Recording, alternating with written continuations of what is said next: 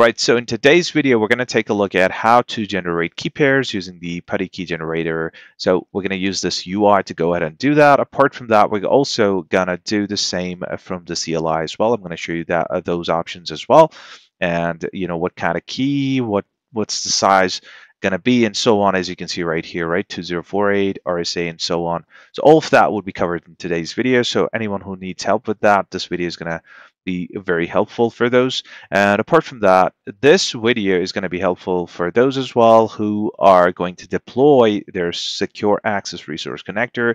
And on step number 7 on customize template, they come across these options of mentioning the provisioning key, IP address, gateway, blah blah blah.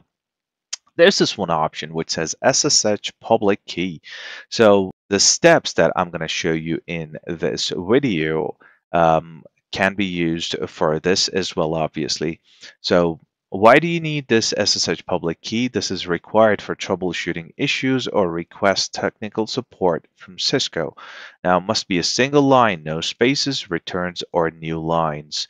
And also, you need to make sure that the supported types are SSH RSA or SSH-ED25519. For RSA keys, 2048 or 4096 bits key length is recommended. So in today's video, we're going to cover all of this. So yeah, let's go ahead.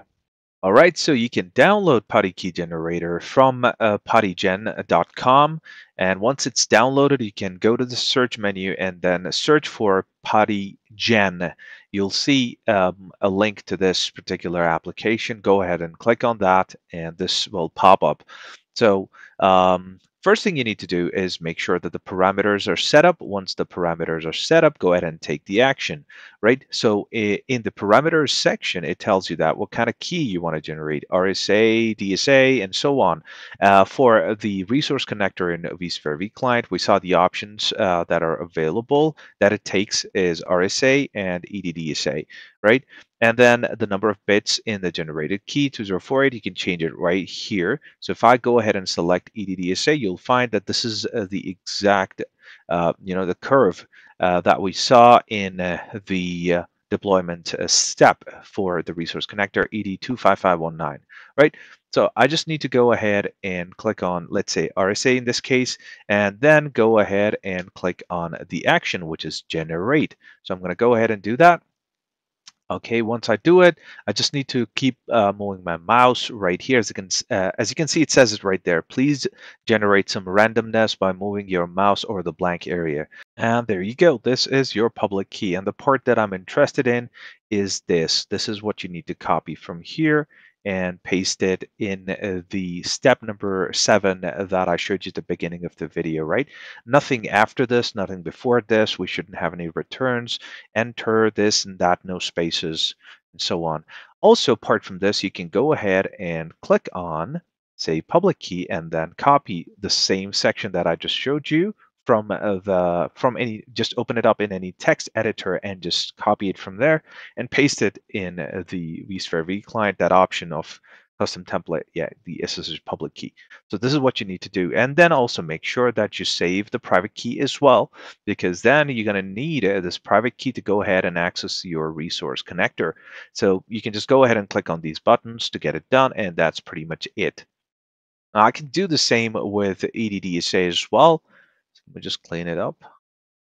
All right, so if I go ahead and select EDDSA and then go ahead and click on generate and keep moving my mouse over the blank area, this is what I get. And in this particular case, I'm going to need this section of the key, which is exactly till here. And then I need to go ahead and paste it in that step of the resource connector deployment in the vSphere client, right? And I can do the same things here as well. I can go ahead and save the public key, save the private key, and that's pretty much it. I'll have all the information required for the deployment. Well, not exactly for the deployment, but the troubleshooting that we discussed in the beginning of the video. Let me just quickly show you how it's going to look like if I go ahead and save the public key. So I'm going to say save public key. I just opened the public key that I just now saved in a notepad. And this is the section I'm interested in. This is the part I need to copy without any spaces, without any enters, returns, whatever, right?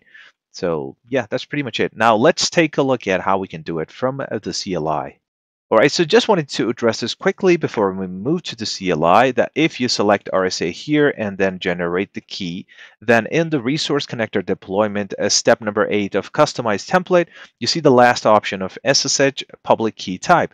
You'll have to type, in case you have selected RSA, you'll have to type SSH hyphen RSA. And if you have selected EDDSA here and then generated the key, then you'll have to type in that very section SSH hyphen ED25519. That's pretty much it. Now let's move to the CLI. All right, so I've opened up the command prompt in my Windows machine. You can do the same in Linux and or Mac operating system as well. So you'll need SSH keygen for this in the first place. So you'll need to type this SSH keygen hyphen T and then mention, hey, I want RSA, and hyphen B to mention the size. You do 2048, for example, or 4096. That's not a problem. So you can do 4096 as well. And that's it. Hit enter. It's going to generate the public private RSA key pair for you. Now, as I mentioned for 096, that's why I took a couple seconds there and mentioned where do you want to save the file. I'm okay with the default location. Override it, yes, because I had already generated it. I don't want any passphrase on it. Hit enter, and that's it. It's done. You'll if you go to this directory, you'll find it right there, right? Your public key and your private key is in the same place. So that's pretty much it. That's how you do it from the CLI. Now navigate to that directory and fetch the file from there.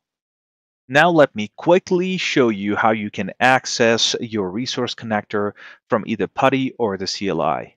Now let's start with PuTTY. All right, so inside PuTTY, the first thing you need to do is go ahead and mention the host name or the IP address right here. Then on the left-hand side, let's go to and mention the auto login username right there. So you'll mention AC admin right here. You're done with this part of the configuration. Then again, on the left-hand side, expand SSH and then auth, and then click on credentials. And here you need to select your private key that you're going to use for authentication. Once you select the private key that we generated before, that's pretty much it. Go ahead and click on open. Now you should be able to access your resource connector. I'm going to make a separate video on that and how to, troubleshoot and run all the diagnostics and so on your resource connector. But for this video, this should be sufficient. If you're new, please go ahead and like, share, subscribe, and comment. Thank you so much for watching the video. You have a wonderful time ahead. Goodbye.